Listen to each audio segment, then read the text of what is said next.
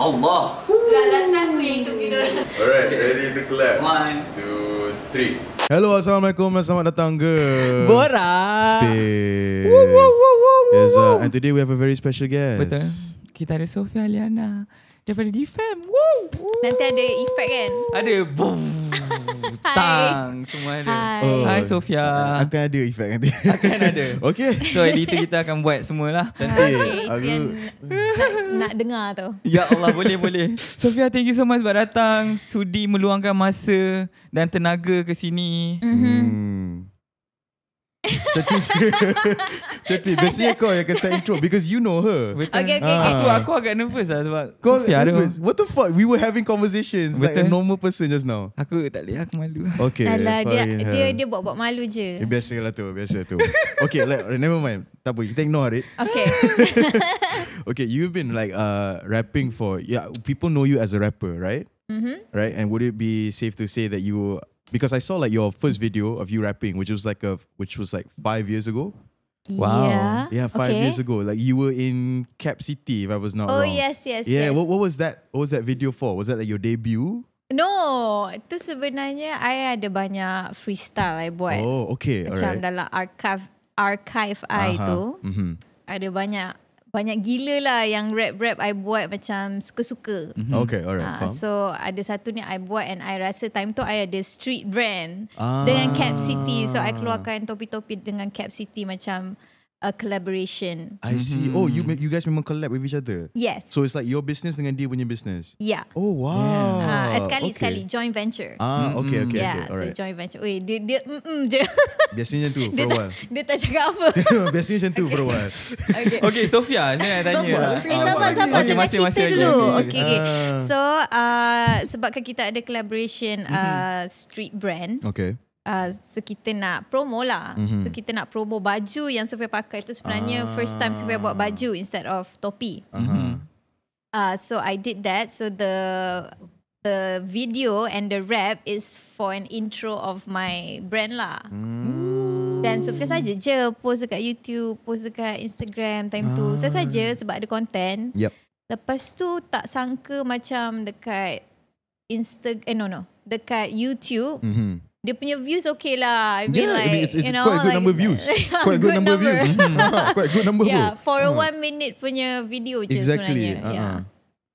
Damn. Okay. Yeah. All right. And then like after, was that like the start of your rap career or like where did it start? Mel, aku cerita.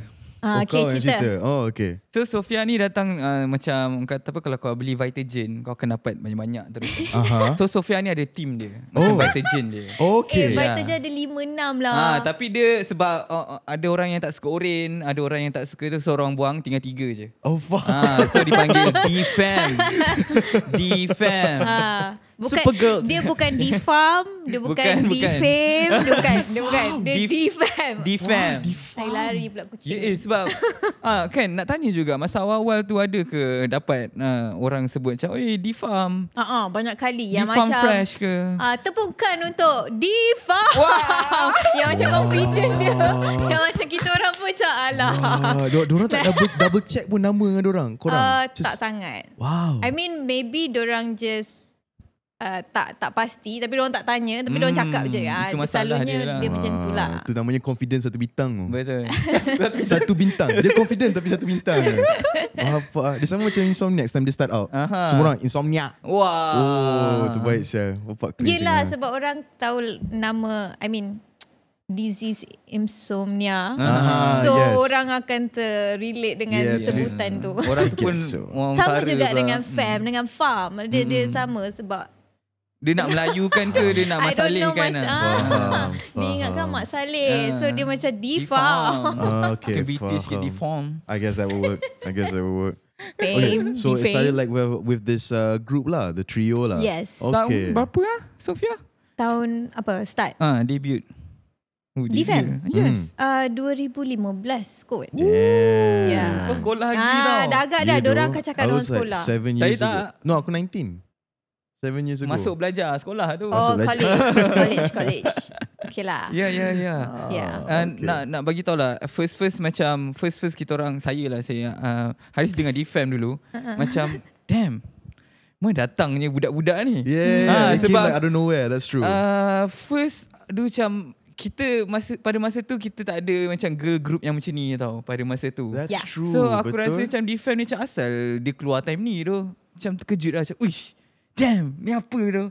Sebab muzik pun tak macam kita dulu kita tahu muzik Melayu macam mana and all. Tapi muzik DeFam pada masa tu macam, ini Mak Saleh punya style ni. Ni luar negara punya muzik ni. So macam mana korang boleh decide macam, boleh ni.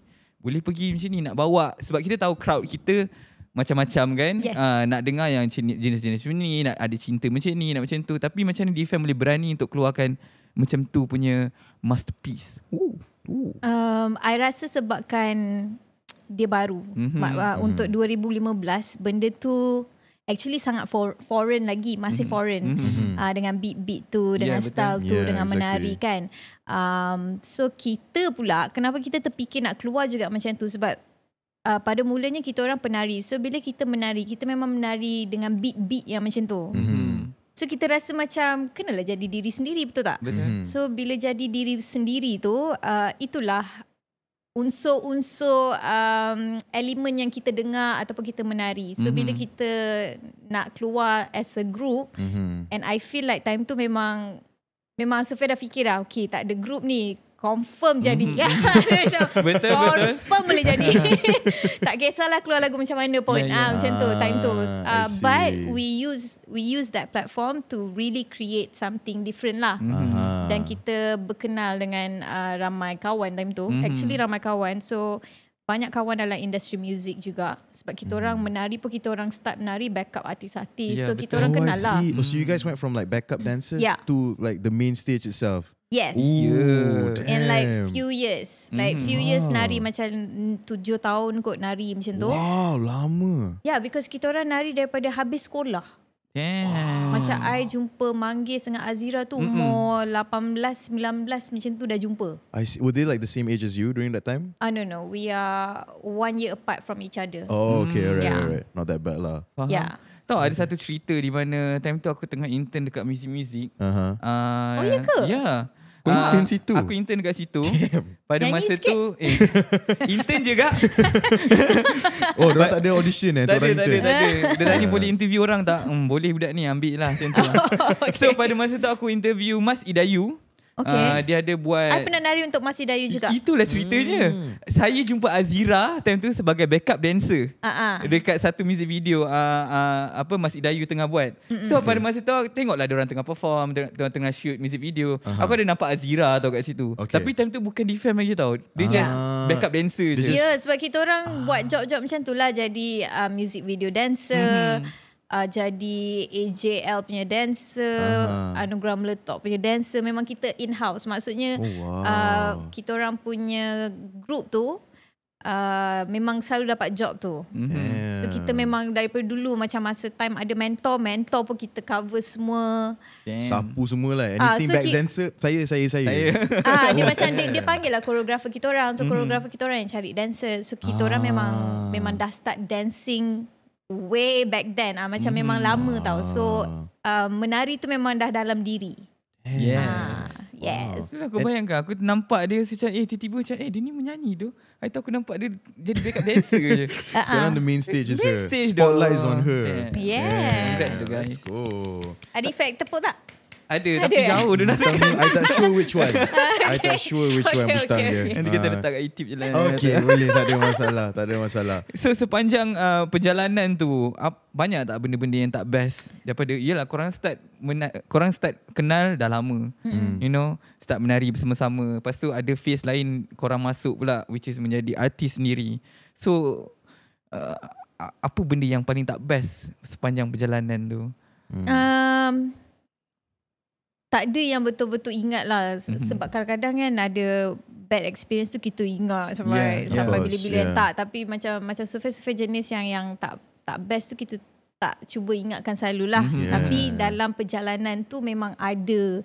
Of course. Banyak sangat benda terjadi. Dia macam tu. Dia memang macam tu lah. Dia memang macam tu. Cuma macam mungkin we were younger before, so tak ada siapa nak advise kita dengan contract You know? Oh, so you guys Yeah. got like basically fucked over with the contract? Scammed. Damn. I Oh. shouldn't say that. But, Damn. but it's not a scam, but macam it's one-sided. Nampak, faham. So Yeah, bila yeah. dia terlalu one-sided, it's hard for us to move. And then bila benda dah jadi tak okay, that's the reason why DeFam tak banyak lagu, because no investment want to come into us anymore. Dia macam tu. So benda tu jadi stuck for few years until we finish the contract. Yeah, things like that yang macam okay, hanya korang je lah dalam podcast korang je lah yang Sophia boleh explain a little bit more detail, but that is the reason kenapa DeFam ni tak banyak lagu pada waktu kita aktif dulu. Ya, betul. Because we were very active kan. Yeah, betul. Because like a lot of Malaysians have this stigma macam like, oh, okay, dah popular pasti dah lepas tangan. Tak. Yeah, a lot of people like to think like that tau. Orang fikir macam tu, tapi sebenarnya back end banyak sangat benda yang kita sendiri tak boleh nak Control. you know, we cannot control, and legal things are happening. So macam benda tu banyak mengganggu business side dia. So memang orang nampak kita tengah naik, tapi at the same time kita pun tengah struggling dekat belakang. Macam tu. Faham. God damn. Was it like scam in terms of like payment ataupun like how many songs you boleh keluarkan per year? Sort of dia macam bukanlah scam yang macam tu, cuma it's terlalu one-sided. So kita tak ada rights.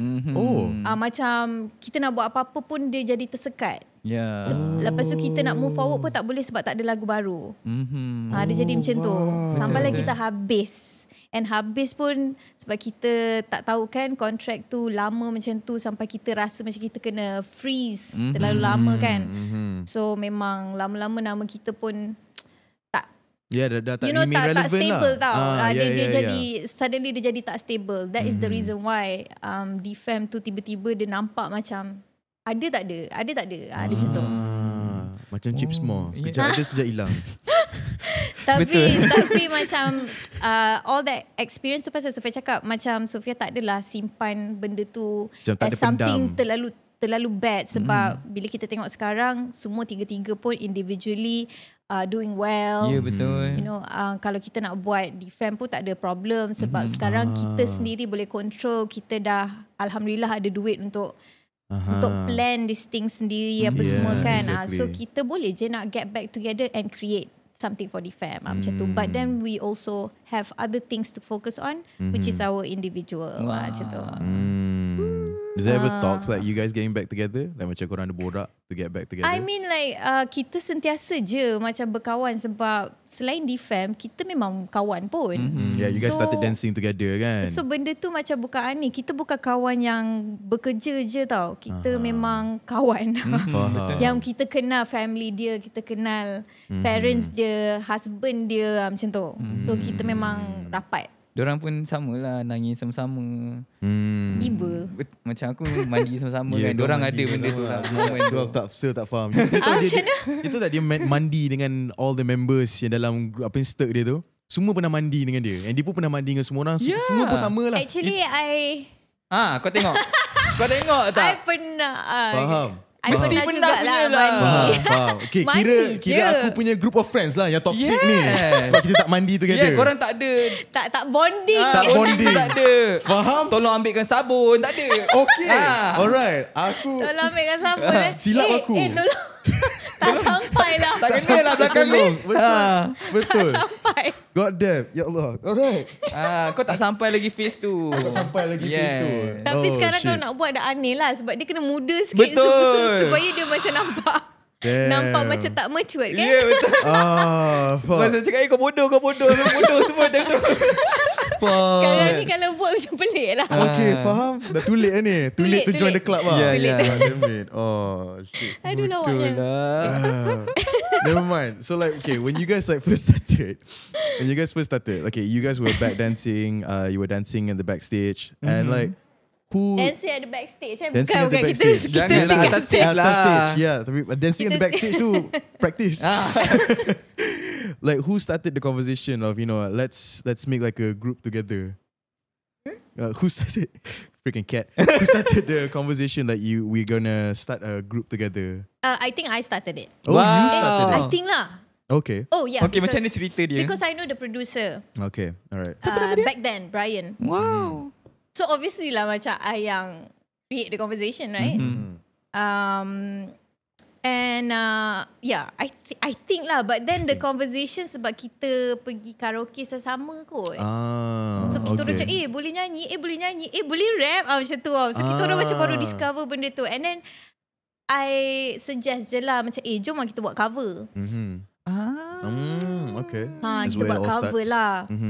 Kita buat cover ke, kita buat something lah kan. Yang macam sebab time tu muda. Bila muda ni banyak masa tau. Of course. Betul. Banyak Masa sangat dia banyak. Cuma kena bijak je guna masa tu macam mana. Betul. So kalau you rasa you nak plan future you sangat-sangat, tak payah plan. You just enjoy the moment. You create je. Dia macam tu. So, dia tak planning sangat macam okay kita nak kena buat group ni, kita kena macam ni tak ada. Kita just buat je. Time tu dia very macam carefree sikit. Tapi dia carefree sikit. So dia macam okay jom kita buat ni. So sebabkan tak ada hal bro tu, punya video went viral without boosting. Without boosting. Kenapa dia point kita macam kita boost? Kita tak boost pun. Tak tahu kenapa dia tunjuk kita. Someone there. Either some of them. Not us. No lah, I mean like time tu YouTube is very fresh. Macam dia very fresh. Macam you post tu you dapat viewers kan. Yeah, organic semuanya. Yes, very organic. Organic views are the best. Yeah, and it's very fast kan. So sebabkan tak ada hal bro tu, orang macam suka lah tengok kita orang 3 orang. Betul.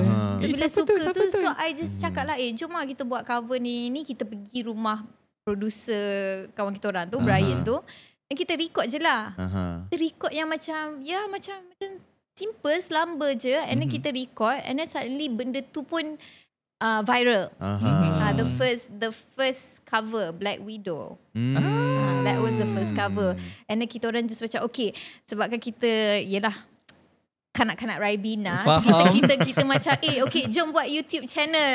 Sebab time tu YouTube channel is something that is gah lah dekat dalam social media. It's not really Instagram yet ke apa ke. Dia macam YouTube because people are going to YouTube kan. Tu zaman-zaman Facebook-ish lagi. Yes. Dia masih lagi dekat Facebook punya phrase tu. Facebook era kan. So kita orang kononnya nak create lah YouTube channel sendiri. So kita buat lah. Kita buat tiba-tiba ada. Lepas tu kita buat second cover. Sebab mula-mula orang ingat kita miming juga dekat Black Widow tu. Sebabkan dekat Tak Ada Hal Bro tu kita start miming lagu orang. Orang ingat kita miming juga. So sebabkan orang ingat kita miming, kita ambil lagu lelaki pula kita nyanyi. Sebab Black Widow kan lagu perempuan. Pandai. That's smart. So I like kita that. ambil, lepas tu sekejap lagi kita tukarlah lirik sikit-sikit. Kat situ I start macam okay lah, try tukar lirik. Boleh menulis. At a very young age, dia dah fuck them haters. So kita try. Lepas tu buat. And then suddenly we get offered from a lot of record labels. I see. Actually, yeah. Oh, okay. Damn. So it took like what? Like 2, 3, a few? How long I think did it in took? a year ataupun 1.5 juga. year. Wow, That's laju still a doh. grind. Laju. Yeah. Actually time tu memang laju. Yang macam I kerja as part-time dekat Louis Vuitton tau. Oh, okay. As a personal assistant untuk PR lah. PR Louis Vuitton time tu for Malaysia. Baru kerja 4 bulan, 5 bulan. Lepas tu dah dapat offer ni, memang berhenti kerja lah. Dia macam, okay lah, berhenti kerja lah. I'll come back to buy something. Ya, baby. I macam, okay lah. Buatlah DeFam sebab I feel like macam, okay lah. Because kita tak muda selamanya. So kita nak try kan. So kita try lah. Apa yang start namakan Vitagen tu DeFam? Asal kau namakan dia Vitagen? Sekali. Sama-sama. Sebab dia combination of nama kita orang 3 orang. Oh. Fia, Azira, Manggis. So that's how you get the fam. DeFam. Oh, that makes so much sense. Yeah, but then boleh juga jadi macam family sebab we all came from this group called Funky Fresh Family. So dia macam kononnya daripada street dancer tu kita represent lah benda tu. So kita tarik jadikan fam. So DeFam tu ada 2 meaning. It's our nama and where we came from. Dia macam tu. Damn. It's a bit deep sikit. No, tapi that's good. That's good. Daripada kita, apa asal kita namakan Borak Space? Nama apa? Borak Space. Sebab aku pressure kau tu je. Tak, kan aku cakap sebab kita berada di safe space. Oh. Kita panggil Borak Space. Okay. We'll take that. Yeah. We'll take that. Okay. Aku baru fikir ni. We'll take Dan- Okay that. lah, kita Dan. berhenti dah cakap pasal DeFam kan. Kita cakap pasal Sophia Liana pula. That's also true. Awak baru keluarkan single, betul? Betul. Nah, Nah. sedap Ya ke? boleh ceritakan sikit ke? Pasal Awak ni bunyi macam dekat radio punya ni ya lah, ke? Aduh, interviewer. okay. Sophia nak tanya lah pasal Nah kan. Kau dah tanya tak? Kau tanya kali kedua lah siap. Nah kan, Nah bagi saya suka sangat. Saya suka music video pun saya dah tengok sebelum dia keluar. Oh. Tengok macam very nice, sangat nice. Nice, Boleh ceritakan sikit tak? Okay. Nah ni. Nah tu sebenarnya kita orang I create benda ni bukan seorang lah. I create benda ni okay. memang ada team lah kan. So macam mana kita dapat topik tu sebabkan kita orang tengok banyak sangat isu dekat especially on social media tau. Of course. Tak kisahlah pasal apa pun. Pasal rumah tangga ke, pasal government ke, pasal kawan ke, pasal apa-apa saja. Yep. It's always about menyalahkan satu sama lain. Ya, macam orang lain tu bodoh. Ya, orang lain salah, orang ni salah. Tapi kita punya salah kita tak pernah macam cerminkan diri kita sendiri. Ya, Macam, ya. kita pun ada buat salah ke? Kita tak pernah tanya benda tu. Kita Betul. straight away macam, tunjuk semua kesalahan orang. Of course. Yeah. Especially on social media kan. So benda tu sama juga dengan what's happening to the government. Tak kisahlah which government pun ada macam tu. Dia macam it's always continuity of mindset orang adalah macam tu. Faham? So sebabkan mindset tu macam tu, so Sophia just perasan kita punya society ni, community kita ni terlalu fokus dengan benda yang macam tu. Especially on social media. Benda-benda macam tu akan di pick up and akan dapat highlight. Ataupun akan jadi viral. Yeah. So benda tu sebenarnya kita yang educate community kita macam tu bagi Sophia. So macam that's sebab why seorang lepas, orang lain pun akan lepas. Nak buat lagi. dia continuity dia macam cycle. Dia macam tu juga macam tu kan. Sebab benda tu Sophia rasa macam I want to say what I see lah. Apa yang kita nampak kan. So bila kita nampak it's always salah dia. Bukan semua orang sila tanggungjawab. Tapi you punya tanggungjawab you tak tengok. Dia macam tu. Semua macam tanggungjawab orang lain yang you silapkan. Macam tu. Dia lebih kurang macam tu. So, sebabkan benda tu kita orang create lah lagu ni. So bila kita create lagu ni kita ada message. Macam korang punya podcast juga. There's always a message on the song. Tapi kita buat catchy, kita buat yang macam senang orang nak layan, senang orang nak ingat, and then also untuk mengharapkan macam new generation ataupun orang yang lebih muda akan suka dan sentiasa dengar lagu tu, beringat at the same time, benda-benda macam tu lah. So that's how the song is about. I like that. I like that. It's something different, but maybe it takes some time untuk orang sedar. Sebab bila nak sedar kesilapan ni pun lama kan. Lama. So Lama, mungkin lama. bila lagu-lagu macam ni pun je lagu-lagu yang ada nasihat tu pun lama juga orang nak pick up. Tapi Dia maybe cepat sikit. Ya ke? Yeah, because kalau macam if you look at my TikTok content, usually it's just like really like self-reflecting ataupun macam know your own mistakes before you know someone else's mistakes first type of content. And a lot of people lah, like whenever I go do my lives ke ataupun when I'm just scrolling through my DMs, a lot of people say that macam those videos help them like move forward a little bit. Yeah. Just a little bit faster. Yeah. Daripada them not taking a step, they're taking one step out lah at first. So the fact that you keluarkan a song like that, just like orang stop saying shit, I guess it's already a good step lah. I guess some people I'm already taking going the first towards step. that direction lah. Kalau in terms of music, dia macam benda yang uplifting ataupun benda yang talking about real stuff. Dia macam tu. Yeah, dia either one lah. Is the thing that I like to express dekat dalam music. I see. Okay. When did that started? Like when did you started to feel that, you know, like I want to do something that benefits everyone? benda tu start memang daripada awal I started writing. Okay. Yeah, Even like in because- your archives of raps. Yes, archives of rap and also the ones yang mula-mula yang I started with my group and all that. So dari situ I built myself as a writer. And I realise I suka tulis benda yang I nampak ataupun benda yang uplifting. Kenapa I buat macam tu? I fikir sebab dia affirmation. Yeah, I get So that. bila you selalu sebut, benda tu akan jadi your reality, for example. So you want to sebut benda-benda yang bagus kan? So dekat situ, that is how I create lah. Sebab bila I dengar lagu I macam kiranya mengingatkan diri I juga. Faham. So Yeah, I yeah, like to langsung. say things yang macam, okay, yes, I mean this. Macam tu. Macam ayat ni bermakna dekat I. Dan juga harapkan dia bermakna kepada orang yang dengar. Macam tu lah. Yeah. As it should be lah. Saya suka lah. Saya pernah bekerja Tiba lah. dengan Sophia dulu. Aku sangat-sangat orang kata apa, menghargai dia punya cara writing dia tau. Ya ke? Dia punya lirik dia. Nice. Jarang sangat lah. Kalau Sophia, siapa je rapper dekat Malaysia ni yang boleh menulis macam Sophia? Dan boleh rap satu-satu, sebiji-sebiji, seketul-seketul macam Sophia. Bulat-bulat. Orang panggil orang panggil bulat-bulat kan.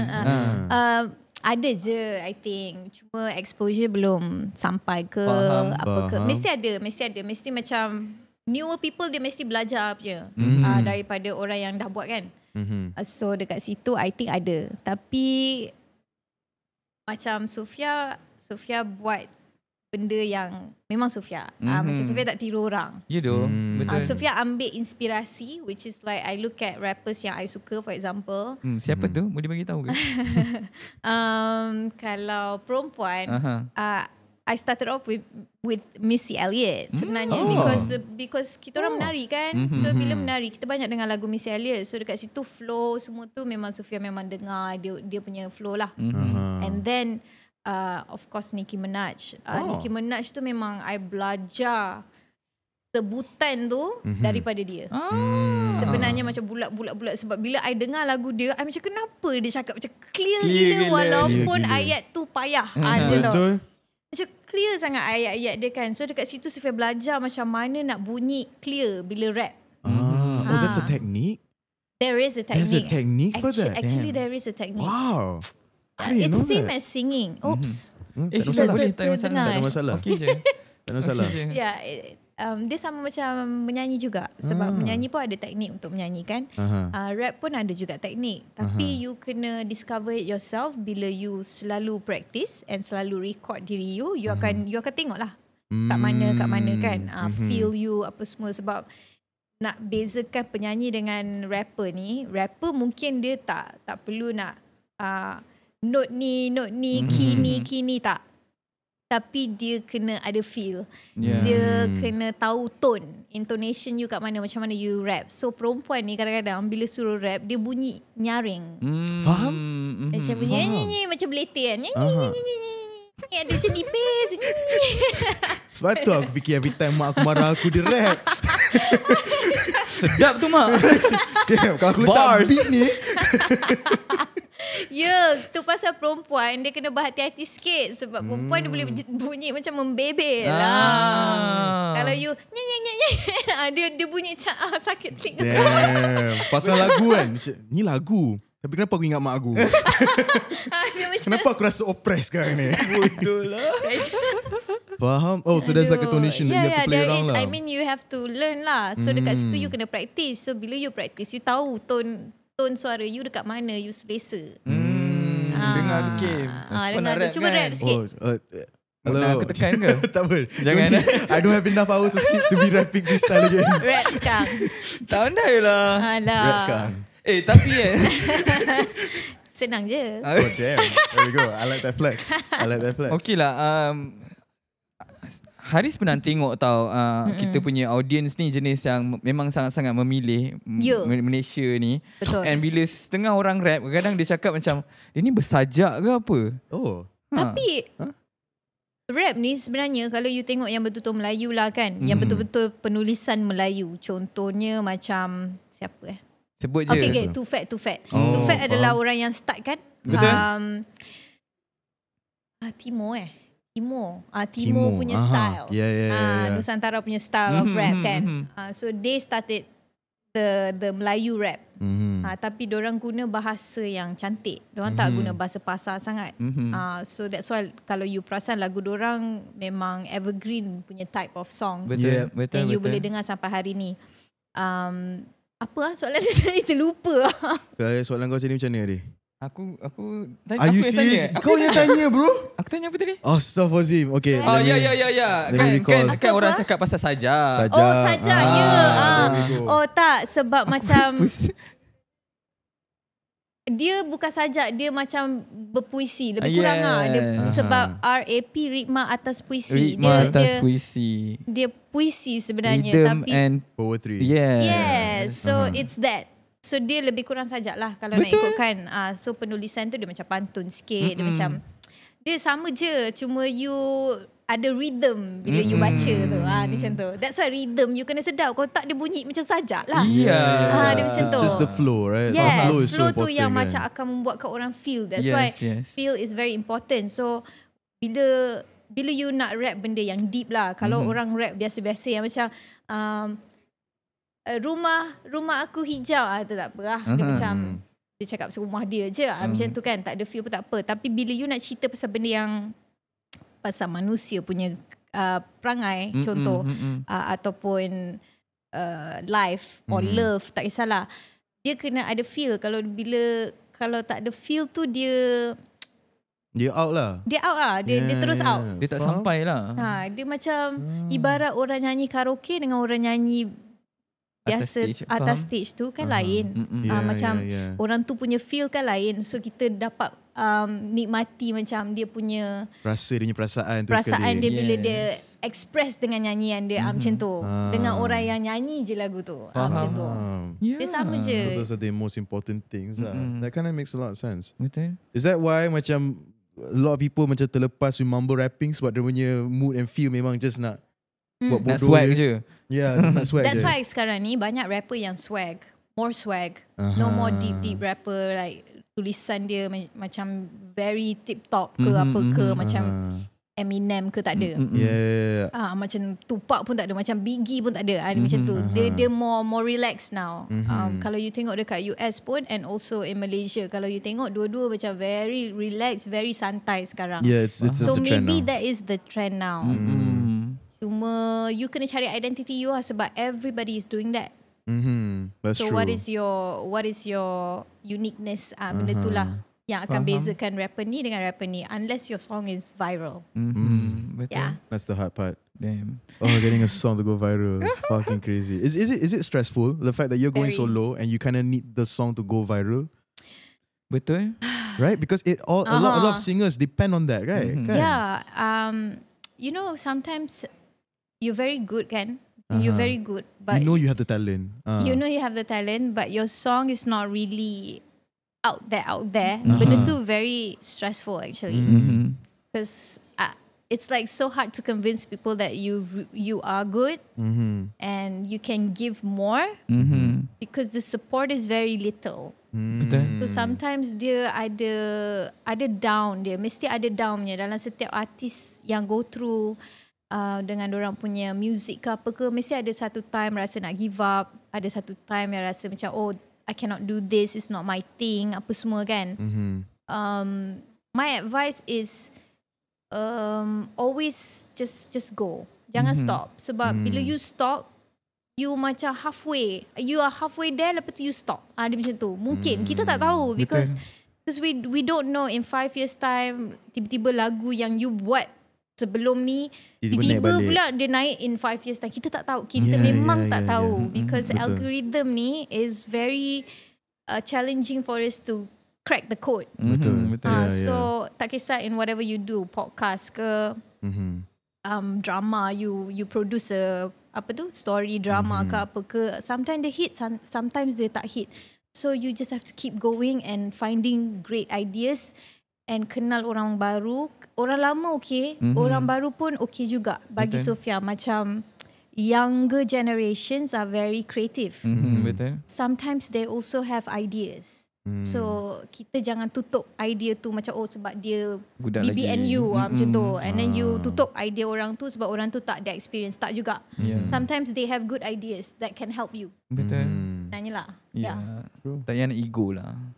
Dia macam just work with everybody. Kalau orang tu serius, orang tu ada minat, okay je untuk nak dengar orang tu punya style contoh, ataupun orang tu punya writing kalau in terms of music, or orang tu punya beat. Because there's a lot of young producers that are super talented actually, betul. cuma tak discovered. Kalau korang discover korang DM I. Tolong DM. Siapa boleh buat Korang lagu. DM I okay. I sebenarnya okay je kerja orang baru. Ada peluang kerja ni bro. Ada peluang kerja ni bro. Cameraman. DM I. God damn. Betul. Jeez. Damn, because I always think like macam, I don't know, I think because I hari tu tengok Bohemian Rhapsody kat Netflix, and then after that I tengok macam how Freddie Mercury went solo for a while kan, and then like he has to finish like 2 albums, and I could see like, you know, the stress of hilang orang and everything semua. But you know what, yang beza dia orang lama kan, kenapa diorang boleh sustain orang punya artist life lagi lama daripada orang baru. Sebenarnya lah benda ni fact. Okay. Macam kalau you tengok Ella, she can pull out a concert of 2 days in Axiata and sold out. Damn. Name me one artist yang current now that can pull off the same thing that veterans boleh pull off. Damn. 2 days sold out in Axiata. Ella tak ada lagu baru pun now. Yeah. Betul. So you know, you perasan tak? So sebenarnya orang lama actually lebih beruntung sebab orang lama dia start dengan album. So bila dia start dengan album, dia dah ada album dulu bukan 7 lagu, bukan 10 lagu, diorang ada macam sort of 12. Betul. Ada yang rajin ada 16 lagu, ada part A, part B, you know, things like that on the CD. So they have more songs to throw out to the market, and mesti ada 2-3 sangkut. Yeah. You faham tak? So they throw more songs, banyak. Betul. Kita main single. Betul. Kita main satu. Setiap tahun kita main satu, paling kuat kalau you aktif 2 atau 3 you akan keluarkan. Oh, itu paling kuat. Paling kuat 3. Kan? Betul. What? Tapi adakah disebabkan macam dulu kita tahu kita boleh beli dorang punya album tu. Sekarang kita nak jual album pun tak boleh sebab masuk pun Spotify. So mungkin adakah disebabkan dorang tahan lama pun disebabkan dorang punya, orang kata apa, audience appreciate gila by beli dorang punya album. Okay, maybe dulu memang tak ada banyak platform. I was thinking that was my reason. There is one thing which is CD. So CD, everybody kena beli CD tu lah. Betul. Lepas tu macam but now kita ada banyak platform. Betul juga, dia akan jadi struggling kan untuk you nak push. Tapi longevity tu yang you kena fikir sebagai seorang artis. Kalau you betul nak jadi artis yang lama, you punya kehidupan sebagai artis tu lama. So maksudnya lagu you sentiasa dimainkan. Lama tau, tak kisah. Kalau you tengok pun lagu orang lama dekat Spotify still ada numbers. Yes, million juga tu. Betul. So maksudnya is the song. So it's just for me macam kita ni macam kita keluar single. So sebenarnya kita punya choices of sustainability is very low. Is very low to compare dengan veterans yang sedia ada. Sebab diorang memang dah ada stock of songs. Stock of songs ni yang dah lama tau. So kalau diorang tiba-tiba nak keluar album sekarang pun okey. Pun boleh kan? Mesti boleh je punya. sebab Macam Sheila Majid remastered. for example. Akan jual tu.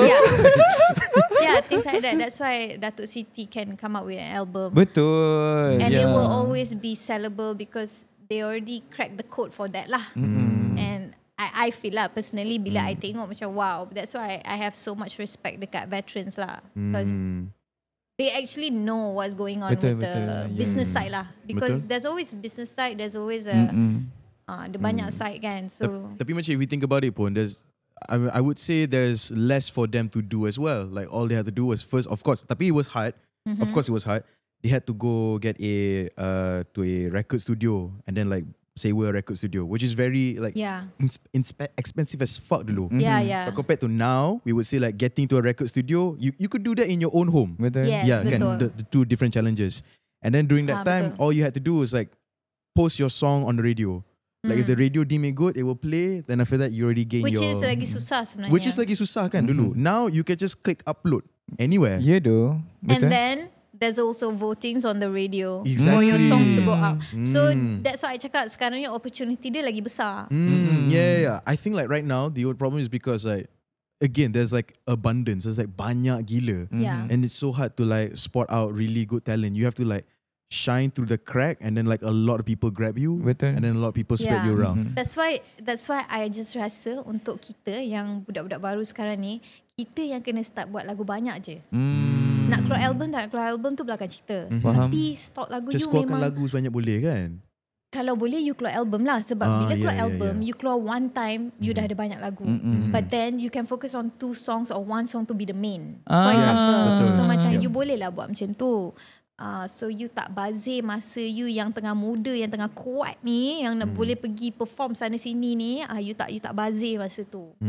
And you akan sustain sebab you dah ada banyak lagu. Betul. So orang tinggal pilih je mana satu orang suka. Antara 10, contoh 10 lagu you keluarkan, maybe orang tu suka 2. Yeah. Itu paling sikit lah.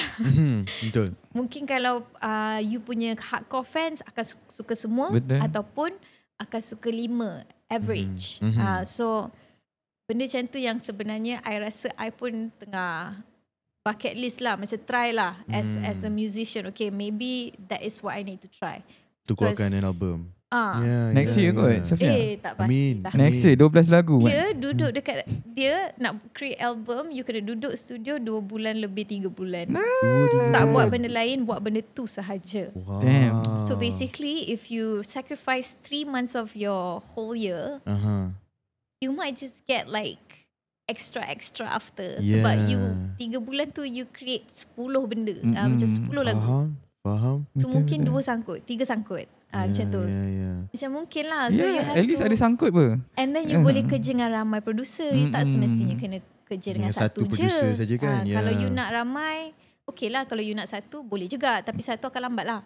Betul. Macam ramai, you akan buat orang ni join, orang ni join. Buat lagu dengan you. Then you keluarkan. Sophia ada plan berapa lagu nak buat untuk album? Sekarang ni Sophia baru macam betul-betul yang clearly dah siap ataupun on the way siap. Lepas nah ada 2. Baru ada 2 sebenarnya. Alright. Okay lah tu. Tapi like after you post that, that was like a month ago the song.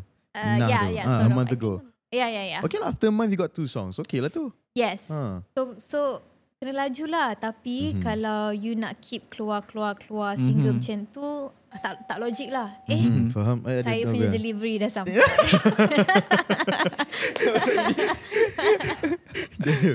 Go Power Rangers.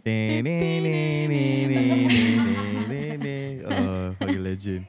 Nak keluarkan Netflix kan? Power Rangers. Kan? Yeah, ada. Yeah kan? Dorang Dah keluar. continuation. Dorang ambil the old actors and dorang And dorang jadi tua. yeah, dorang jadi tua and then Oh dorang my punya God. anak pula Kantoi continue the tengok. legacy. Dah keluar kan? Belum keluar lagi tapi trailer dah keluar. Trailer dah keluar. Dah keluar Aku rasa ke? dah keluar lah. Dah keluar. Tengok Dia dah tengok dah. No. Yang tua tu. No, the movie one, the tua one dah keluar Yeah. ke? Gentle lah. Yeah. Bapak tipu. Power Rangers kuning, mak dia mati, anak dia yang datang. Itu kita tahu dalam trailer kan? Jangan dah. Wait, what? Hakim, dah lama tu. Hakim. Gentle lah. Aku Wait. rasa kau kena update Netflix kau. What the? What? Maksudnya iOS dia tak update. iOS tak update lah Mamat Aku ni. selalu orang lain update dulu. Faham. Dia beritahu bugs, dah elok dan aku join. Faham? Fuck. Damn. Tak apa, nanti kita tengok, okay? Okay, nanti kita tengok. Fuck. lah. Okay, sambung. Kau sambung tu convo, aku tengah mind fuck jap. What the fuck? How did I miss it? Okay. Alright, sila video. Okay. What? Go on. Sambung. Hai Sophia. Hi. So kita baru habis berehat. Aku tengah mind fuck je ni. So jap. Go So on. budak ni tak tengok lagi Power Rangers yang tua tu. Aku tak percaya. Yang sebenarnya tak rugi apa pun. Damn it. Tak best pun lah cerita tu. Dia memang tak best. Dia dah keluar. kacau pula. Teruk lah. So Sophia, Ya. saya nak tanya awak lah. Paling best siapa yang awak pernah bekerjasama? Siapa? Siapa? Awak lah. Itu yang awak nak dengar kan? Suka. Okey, nombor 2. Nombor 2, kerja Sayang beraya. Kelabu Man. Kelabu Man. Dia juga. Kau Kelabu So Man. cerita Club Woman ni masa aku shoot music video. Music video alamak tu. Pada tu mungkin waktu tu malam. So makeup artist aku mungkin mengantuk ke apa. Dia mungkin tak sama aku punya colour tu. Makeup kau tu. So bila kena lighting Kelabu Man man. And kau tak tahu sebab kau colour blind. Yelah kan.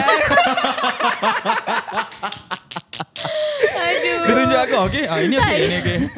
Keluar-keluar kelabu je. Masalahnya nasib baik lighting tu lebih kepada macam merah-merah dengan Yes. biru tau. Kalau tak dia memang dapat kelabu. Memang kelabu, Kalau man. dekat putih punya lighting dia akan nampak kelabu. Betul. Oh, you lagi best with Power Rangers. Kalau korang nak tengok sekarang. Dia Alamak. Power Rangers kelabu. Kau tengok budak ni. Damn. Tengok akak lah ni. Dah lupa dah pasal kelabu ni. Damn. I love that. I love Tapi that dia so jujur much. sangat. Kan? I love that so much. Dan tu aku rasa macam dah handsome lah. Aku dah make up sikit kan. Betul. Untuk music video nak Kau shoot tengok kan. macam, uish, kenapa shit aku rasa macam Okay, tu. perfect kan. Okay tu, just nice. Aku nak masuk. Lagi 5 minit nak start shoot. Ui, kelabu man. Kau kelabu. Damn. Sebab tak, I tak confident Oh my sangat God, masa sesedu. shoot tu. So kalau korang nak tengok Kelabu Man, korang boleh tengok Alamak by Dekat. Sophia Liana dan Harizah Azman. Best go. lagu tu. Dekat YouTube boleh search je. Ya. Let's go. Lagu tu pun laju doh. Budak ni tulis. Oh really? Power Oh, dia actually tulis. time tu laju lagu Laju dia. tulis. Oh damn. Dia kalau lagu tu kalau beat dengan lagu memberi, macam orang tulis chorus memberi ke apa ke, idea tu memang sampai. Ya. Kalau Yeah, that's tak true. memberi, proses dia Betul, lama. betul. That's quite true. lama and then you macam ragu-ragu. So bila you ada insting you macam ada ragu-ragu tu maksudnya dia belum Belum masak lagi lah. dia belum masak lagi. Dia masih lagi mentah. Oh, faham. Dia macam almost medium. Dia masih medium well, dia belum well done. Belum done lagi lah. Bila Sophia notice yang macam, shit, saya boleh menulis doh. Adakah selalu tulis surat cinta ke masa dulu? Tak juga. Tak juga. Tulis puisi. Sajak. Nak tahu something? Silakan. Dulu saya pernah tuliskan sikit-sikit untuk Caprice. Wow. So kat situ saya try. As a ghostwriter lah at that time. Sort of, but like not all. Okay. But ada benda-benda yang dia tak boleh, macam jingles yang dia kena buat yang tak boleh ke apa ke kan. Ataupun unreleased benda-benda dia, kadang-kadang Sophia just macam try. Kat situ lah starting dia. I see. Yeah. So that was like the first start yang you rasa macam, okay, kalau ada demand for this thing, that means like I can write. No, but after I did DeFam and I started writing on DeFam punya songs, dekat situ baru I rasa macam, I think I can do this. Macam tu. Dulu tu dia macam Suka-suka je. berjinak-jinak dulu, macam you try, tapi you tak tahu pun betul ke tak ke. You tak tahu technical, you tak tahu apa-apa. Ya. Tapi once you dah betul-betul in the scene, macam doing the music, you dah slowly belajar. And I rasa sangat untung untuk I start dengan foreigner dulu. Macam producer atau composer, dia foreigner. Daripada negara luar. Oh, okay. So bila slowly then only I kenal orang yang Local scene kat sini, yang macam contoh siapa-siapa lah, navigator ke apa ke. So I dah boleh combine my apa yang I belajar daripada foreigner, and also macam mana nak balance it dengan kat sini punya sound and apa jual apa tak jual. Macam tu. Yeah. I see. Damn. Siapa yang dah buat lama ni, dia tahu tau apa yang boleh jual, apa yang tak boleh dijual. Yeah, you kind of have like a tapi ear for it. kadang-kadang dia luck juga. Macam luck untuk cepat naik lagu tu dengan tak cepat naik tu, dia luck juga at the end of the day. Yeah. Betul. Ada juga lagu Zizi Kirana yang first kita tak naik, then next year baru lagu tu naik. Dia macam tu. Sometimes dia Yeah, macam yeah, tu. yeah, Dia yeah. music business ni dia macam Memang memang ikut mood tu actually. unpredictable lah. Yeah, For me lah. Yeah, Yang I dah yeah, ada yeah. dalam scene kan. Yes, bila you tak expect, benda tu jadi. Tapi bila you expect, benda tu tak jadi pula. Ya, Ataupun dia halfway je. So you tak tahu. Betul. So you kena keep creating Ya je. doh. Itu rasanya dilema kita lah kan. Kalau nak tulis cakap, ni sedap ni keluar mesti orang kita suka. rasa macam, Tapi okay kalau ni. macam, asal tak ada orang dengar ni. Bila dia macam, ni keluar je lah. Lantak je lah. Bagi ada je lah. Meletup. Ya, tapi I perasan kalau I tulis freestyle untuk saya saja kan, for content, benda tu selalu ada, orang kata engagement. Of course, yeah. Tapi buat lagu lain. Yeah, Padahal that's true. sama je taktik I buat dengan teknik I buat untuk freestyle I dengan lagu sama je. Cuma lagu ni dia packaging dia lain dengan Yeah, that's just true. buat freestyle je. Freestyle at the moment, at the core of it, people like it because it's just raw. Yeah. Kan? So bila kita bagi rawness tu sikit dekat dalam lagu pun, tapi it's still technical in terms of the Yes, chorus and exactly. whatnot and the arrangement. Mhm. Sometimes it works, sometimes it does not work. It's 50-50. Yeah, but then freestyle works for me. Like if I do Sophia any kind of time. and any kind of freestyle, tak kisahlah untuk 16 baris ke, untuk flow era ke, apa-apa je, ataupun untuk Instagram I ke apa ke, it's senang dapat views. Senang dapat buzz. Orang akan share, orang akan macam tu. People do like a lot of freestyles more. Betul. Yeah. So Macam lepas ni abang macam mana? Kita buat album freestyle je lah semua kan? Why not? No? Just, Senang, yeah, eh? just like dedicate satu song tu just my freestyle. Betul. And Maybe just I can just buat an introduction to freestyle you, because je. like an album should be like a reflection of who you are as an artist, kan? Yeah. So if you start off with like you freestyling and you like freestyling, regardless of what people say, why not just dedicate one, like 2 minutes, just saying whatever you want. Seminit Maybe setengah as pun an boleh. intro and outro. Yeah, doh, exactly. betul Right, doh. kan? Dah, Baru dia, nak sebut. dia dah write 2, dah 2 dah settle dah. Lagi 4. Oh, lagi 4 tu I dah tahu dah producer mana. You heard it first. Empat lain, Borak Space help empat this ni lain. album. Yes. So Empat-empat kita ni salah satu daripada producer tu tau. Oh, nice. Yes. Nice. Nice. Good job. Dah secure job dah. Bagus. Awak tak jawab lagi tau. Apa dia? Siapa yang best bekerja collab sama? Selain pada Kelabu Man. Selain daripada Selain pada Kelabu Man. Artis ke apa? Anyone actually. Artist ke producer ke. I would say producer lah, navigator. Oh. I rasa I selesa kerja dengan dia. Okay. It kind of Navin feels yang like buat a- lagu. Lagu Ngam dengan Ngam. lagu Nah ni. Dia memang Navin yang buat. Sebab Navin dia kalau dia nak bagi tahu I macam pasal melody ke, pasal lyrics ke, dia akan bagi tahu straight up and I akan faham. So it's like a natural connection lah, right Yes, there. and also bila I ada idea, contoh about the story of the song ataupun how the music video for the song, I akan express kat dia and dia akan faham and dia akan tahu juga macam mana nak buat the whole song tu jadi macam mana my vision juga. Macam tu. So dia senang baca mind I lah.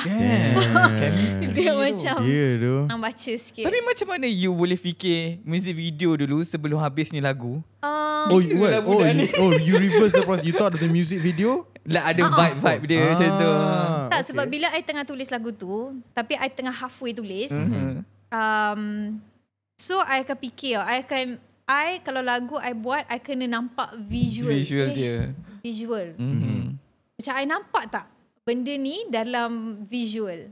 So tiba-tiba kalau nampak dia, I tahu okay, lagu ni boleh siap. Sebab I dah nampak dah visual tu. Faham. Dia macam dia kena nampak, you kena ada vision. Kalau you tak nampak vision lagu you tu, dia macam nak pergi mana lagu ni. Faham tak? So I guess it ties back to your whole thing yang macam kena ada vibe tu kan. So you see the vibe and then you express the vibe through the words. Yeah, and the way you so rap. I tahu macam apa benda yang I buat ni correlate sebab it makes sense kalau I tarik dia as a gambaran. Macam gambaran lah selain sound. Sebab kita tengah buat sound kan. So gambaran tu kena tak dengan sound ni? Macam okay, I ada idea. Macam tu. Macam mana nak intro lagu ni dengan apa yang cerita yang I nak sampaikan. Dua-dua kena combine. Betul. Oh, that makes sense. So Kan? yeah, that makes sense. Damn, I like that. Yeah, sebab Content. Contoh kan, macam faham, tiba-tiba I betul. tengah ni macam Okay, dah tahu dah TikTok dia macam mana. You kena tahu lah, okay, kalau TikTok dia akan jadi macam mana. Content TikTok. Kalau ni dia akan jadi. Tapi benda tu macam very ikut luck. Sebab kadang-kadang jadi, kadang-kadang tak jadi. Ya, betul. So menari tu as usual orang akan tahu dah I menari. So dia macam very normal orang tengok. Tapi I still akan buat. But then I akan buat juga macam lyrics I siapa salah, siapa kalah, siapa atas, siapa bawah. So I tahu macam nak buat content macam mana, macam transition. Yeah, you gotta think of all those things. So I tahu I punya lyrics tu tak terlalu deep. So kalau orang nak menggunakan audio tu untuk apa kind of content, boleh juga. Macam tu lah. Ada kat kucing ke? Atas bawah. Still tapi dia kena, orang tu kena rajin lah. Yeah, faham. Kalau orang tu senang takat je transition tu, atas bawah. Dibenarkan buat. Atas bawah pijak. Betul. Pijak tukar tempat lain. Ni kenapa ni? Mitam. Tapi baguslah. Saya sebab tahu cakap Sophia ni seorang yang power. Dari segi penulisan. Masa dia tulis pun dia dah fikir apa konten nak buat untuk lagu tu. Yeah, she really thinks like 2-3 steps ahead. Yeah, Yeah, which is really good. Yes. Okay lah, why you downplay yourself like that? Betul. Don't do that. Jangan, kalau dengan dia jangan buat macam tu. Don't do Cakap, that. Alhamdulillah, thank you. Memang susah nak buat tu. Yeah. Tapi Alhamdulillah. Someone appreciated something about you, so don't downplay it. Don't ever downplay it. Thank you. Okay, aku rasa kita dah sampai penghujung. Penghujung masa. Okay. Well, before penghujung, we always have one last thing we do. Betul. If you have something to say to your younger self out there, what would you say? I would say don't be lazy. I mean, I'm not lazy before. Tiba explain balik. Jangan explain. Tapi time dia cakap don't be lazy, aku terasa fuck damn. Maksud I macam just trust your instinct better. Because actually at the end of the day, whatever you do, you dah think through dah sebenarnya. Cuma you kena act on it more. Act fast. Just don't let it slip by lah. Act fast. Act faster. Supaya lebih muda. Macam yang I menyesal sebenarnya, I patut start benda ni umur 20. Macam tu. When did you start then? 20 lebih. 24 kot. Okay, still okay. Kalau I 20, I ada lagi masa. Macam tu. That's a good point. So okay, so mistakes in between tu patutnya time tu. Sekarang dah tak boleh buat mistake sangat. Ya, faham. Betul. Yeah. Okay. So act faster. I like that. Okay, alright. Okay, and but I have no problem with love lah. Oh, okay. But Sila tak apa. Budak Sophia tu dia tak tahu apa tu. Bagi tahu sekarang. The young Sophia tu tak tahu apa. Dia nak cakap dengan young Sophia tu. Listen up. No, young Sophia was okay. Memang dilema sangat lah dengan lelaki time tu kan. Tapi still make it. Cuma I think don't worry about love yet. Betul. Tak payah kot risau pasal love tu ada-adalah. Tak payah. Betul. Dengar tu Young Sophia. Young Sophia, you are a Jedi. Damn. May the force be with you. Damn. Are you secretly a geek? You tahu Power Rangers, you tahu Star Wars right now. I love this. Why did we start with this? What the fuck? I love Star Wars. What the fuck? I watch all. Damn. Yeah. Do you like the new 3 ones? The recent trio? The recent trio okay lah sebab dia baru dekat mata kita semua kan. Faham. So dia susah hadam sikit. Dia susah hadam and I don't know why. I'm most ke Anakin. Faham. Anakin Skywalker. Faham. So when dia jadi dude. when dia jadi Darth Vader pun I actually betul. suka dia. I faham dia. I actually suka dia. I faham. That's why I suka look tu dengan Princess Leia. That's why I suka because they are from Anakin Skywalker. Faham. Tiba cerita pula. I like that. Okay, kita mungkin akan sambungkan masa Star Wars untuk next episode. I think we should. Dim semua pakai ni kostum. Boleh that will be so fun.